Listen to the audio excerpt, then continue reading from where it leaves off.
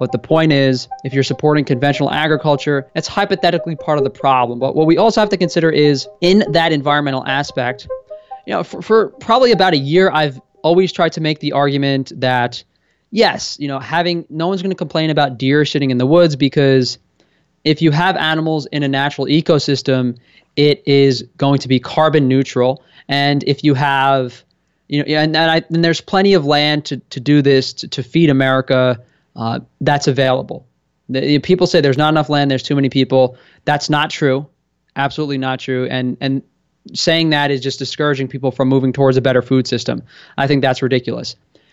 But what I discovered in the past few weeks, and what would probably put me into the loony bin, is that the idea of carbon emissions is questionable, because when you look at CO2 emissions, people argue, oh, agriculture is 9% of CO2 emissions, beef is 3%, But CO2 emissions are about 4% of greenhouse gases in general. You have water vapor. Right. So, and the IPCC not really disclosing this to the public. And from the data I've looked at over the past 2 weeks, I'm led to believe that our impact on the climate is insignificant from a temperature standpoint. What I think is an issue is the pollution and the damaging of the topsoil. I don't think carbon emissions are what we should be looking at. I think we should be looking at, what the hell are we dumping into the ocean? How are we destroying soil? How are we, polluting the environment? I mean, have you spoken about the grand solar minimum before, and sun cycles and global temperature variance? Yeah, I think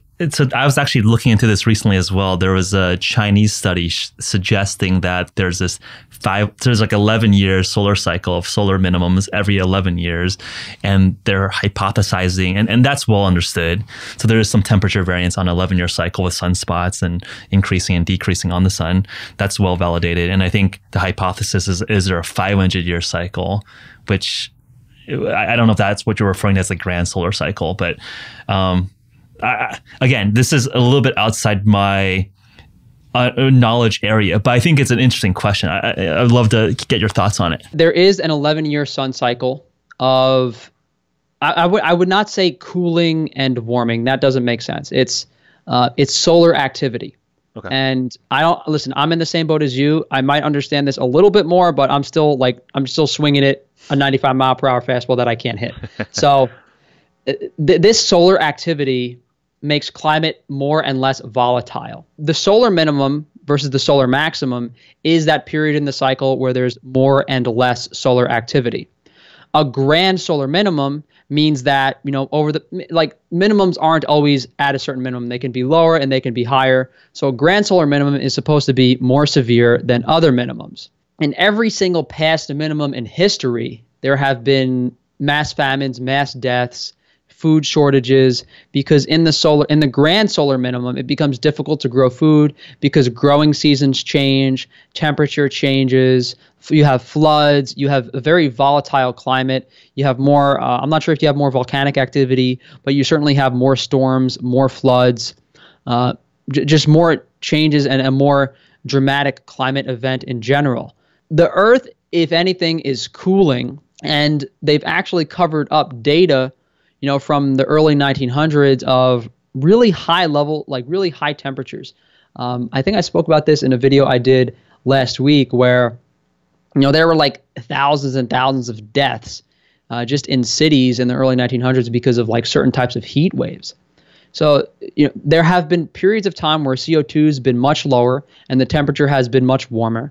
I think there are problems, definite problems related to CO2 that is not necessarily pertaining to global warming. I think those pollution issues, how we're growing our food, how that's leading to the health of everyone on this planet. But to say that climate change is an issue is I think it's very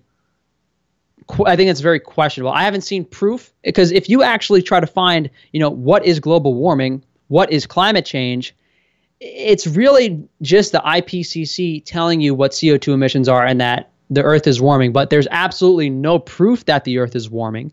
Well, I think in the last 5 years, you have highest temperatures on record in the last 5 years. I think if we look at a 500-year cycle, I think maybe the question is this a blip of the last 5-10 years, or are we looking at like a systematic 500-year time scan? I think that's where I think some of the doubts are being raised. But wouldn't it be safer to be conservative here and say like, okay, we're for sure releasing a lot of stored up CO2 from fossil fuels and all that stuff. Should we not just be safe here and think of some policies to perhaps reduce some of that emission? Even though, and I think you're absolutely right on that CO2 contributes around sub 10% of overall greenhouse gases, and where water vapor, which is something that we don't really control, at least humans don't control that much, is the dominant greenhouse gas. Again, I'm not an expert in this area, so I don't want to speak out of turn here, but like I would say, like, is the conventional wisdom of saying, hey, even if it is a sub fraction, if we believe that this is an escape runway that we can't really reverse, should we not just have this conversation, be thoughtful about it? One, I don't believe what anyone tells me anymore. So I don't know. I don't know who to believe. I don't know. I mean, I know I'm not going to trust the IPCC and then the new climate information that I've been exposed to. All right, let's say everything is true. Let's say CO2 is the worst shit in the world. The impact that going vegan or changing your diet has on the environment is so insignificant in comparison to not driving your car, in comparison to not taking a flight to go on vacation. Agreed. And that pales in comparison to having a child, which pales in comparison to the amount of CO2. My point is, what a person does in their day-to-day life, they should not be worrying about CO2 emissions. But I think a big part of it is them wanting to control us and enact more like globalist government things, such as controlling the meat, controlling the food, controlling everything. It's pretty easy to see what the general message is that's going on, but what they're telling us to do in order to achieve that message isn't conducive to achieving it. I'll agree with you there. I think if you look at the math in terms of the impact of going vegan, I mean, it's like 2%, where if you I think the best thing you could do is like just literally don't take planes, don't import cheap stuff from China, don't like do everything locally, make your own clothes, and like go off the grid basically is the best thing you could possibly do. But no one's saying we're going to slow economic growth. Like no one's saying, hey, Africa, Asia, don't industrialize and build up your economy. And I think the argument is yes, like go be vegan. It's like that's not really solving the problem. Even though I don't have a complete understanding of it, although I think I'm pretty much there. The solution to me, I don't think is conducive to what's truly good for the planet, what's truly good for the environment. So I mean, if I want to sit down and try to understand the mechanisms and explain that to people, I feel like I'm just wasting my time. I'm just kind of at the point where I'm going to sit back and see how things pan out, because I'm genuinely curious. Look, I think I'm sympathetic to your worldview here. I think it's just hard to trust institutions. I think you just see the chips in every